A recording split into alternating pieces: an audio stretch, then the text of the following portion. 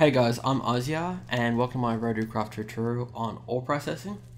First I'm going to show you the grinder and then I'm going to show you the extractor. After that I'll show you two methods of easily powering the two machines. So let's first get into the grinder. If you right click on the grinder here, you get a GUI with the lubricant on one side, have a slot for buckets if you want to collect the lubricant out of the machine, an input, and an output. You can put canola seeds in here. So let's just get some canola seeds. Canola seeds, yep.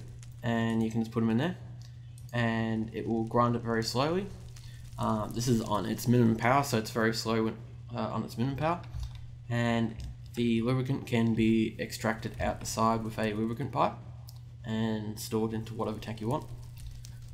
The other thing about this grinder is you can put ore in here. You can put stone in there, so stone will go into cobblestone, and you can go cobblestone into sand. But the main feature of the grinder is that if you put a piece of ore in here, it will grind up into 3 times output, as you can see here. So it grinds ores into 3 times the output, and it can grind canola into lubricant, which is necessary for gearboxes. It has a power requirement of 4096 watts, and it has a Newton meter required of 128 Newton meters. Okay, so if you have a engine giving out 4096 watts, as long as it puts out 128 Newton meters, it will work. The rads is there's no minimum and no maximum for the rads, but if you've got a 4096 watt engine and it's running at 128 Newton meters, if you do your maths, the engine's also going to run at 32 to get that power. Okay, so if we just look at this coil down the bottom, we've got 32 rads and it's running at 128 Newton meters. That's outputting at 4096 watts, which is the minimum. Like all machines in Rotarycraft, if you increase the speed of operation, the speed of the machine increases. So we can just right click in here, and as you can see, at 99,000 rads, it's instantaneous. Okay, so let's just knock this down to 8192, something a little bit more feasible. And as you can see, it's got an operation time of 5.95 now. It's a little bit slower, gets the job done. Okay, so that's actually no, not that's it. The grinder can be fed through a hopper at the top, and if we flick the switch here to make the hopper at the bottom work, it will pull items out of here as well, and so you can put this into a chest if you want to. Okay, on to the extractor. Okay, so the extractor can pull 5 to 7 times output.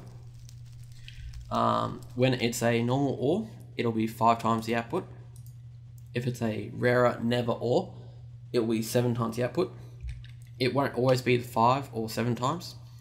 These are just averages, so occasionally you'll get 4, maybe you'll get 6 when it comes to the ordinary ore.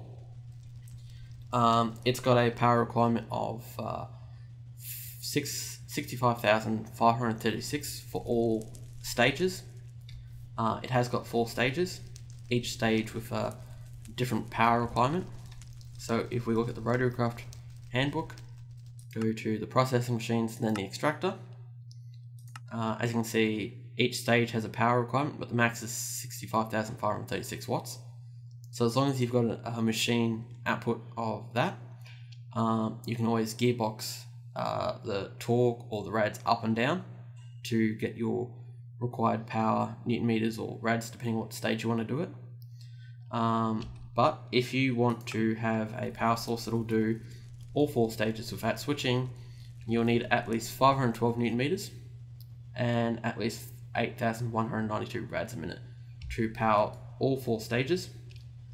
This machine also gets you an extra output as well, occasionally. So depending on what you put into it, occasionally you'll get an extra output I should say. So if we just put the diamond in there, it'll start working. I'm going to change the rads up here so we'll get a little bit more instantaneous work. As you can see, you can instantaneously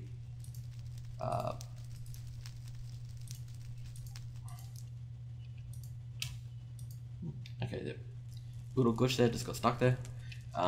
Okay, so, and you can output from the sides with you can either use the pneumatic item pumps from Rotarycraft, or you can use item ducts from thermal expansion. I use them because most people will be familiar.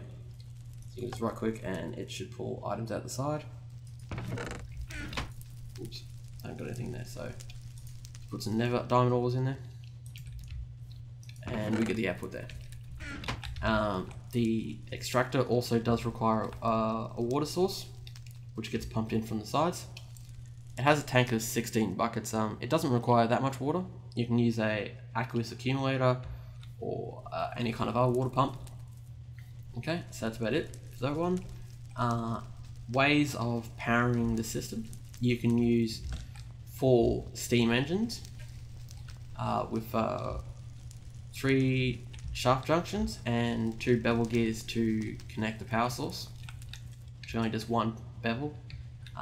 Okay, so you get 65,536 kilowatts, which is the minimum, the power requirements for all 4 stages of the extractor, and it's plenty enough power for the grinder. It has 128 Newton meters by default, which will do the grinder.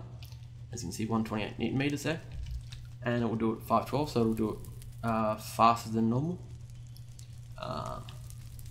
And as for the extractor, if we look at the extractor power requirements, you'll note that stage 1 and stage 4 require 512 Newton meters and 256 Newton meters. So you're going to need to gearbox upwards to get them. And with the speed for stage 2 and 3, you'll need 2048 rads and 8102 rads. Okay. So if we go over to this machine, I've got the core at 512 rads at 128 Newton meters, which is the same output as the 4 steam engines. And I've got a 16 times gearbox here, which is a steel gearbox. A wooden one, a stone one, cannot handle the power output of torque and speed. But as you can see here, we've got it set in speed mode. It's outputting at 8 Newton meters at 8,000 rads, or 8,192 rads, which is enough to do stage 1 and let's see the book again, I can't remember. Oh, wrong one. No, book, process extractor. Okay, so at 8,000 it can do stage 2 and 3.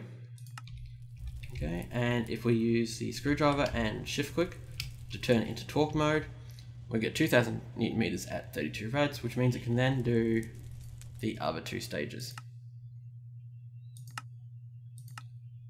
which are torque stage 1 and stage 4. So if we look at the machine, we'll just type in here to get rid of the NEI. As you can see, we've got power to do the first stage, power to do the second stage, and torque to do the third stage. However, stage 2 and 3 we don't have the speed, but we do have the power, which means if you've got the power, you can always gearbox to get the correct speeds and torque. As you can see, we've got enough torque but not enough speed in the 2 and 3. So if we get out of that, shift right click on our gearbox, which is a 16 times gearbox, you can see now we've got enough torque to do the first, the second and third stage, but not first or fourth.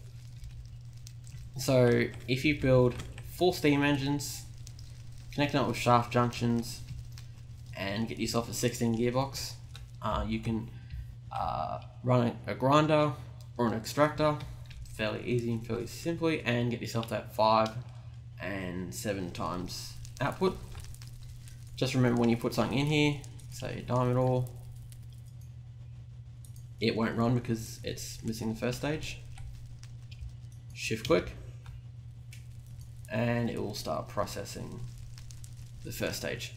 It will be a little bit slow, however This setup here will get you the ball rolling, you can say, until you start putting things on like micro turbines or jet engines, or hydrokinetic engines, whatever kind of power source you want to do later on to increase the speed of this. However, it is I think the easiest way to get these two things running. And I think that's about it for today's today's video. If you got any questions or suggestions, let me know. If you like it, hit the like button, of course. If you want to see more of this stuff, hit the subscribe button. Until next time, guys.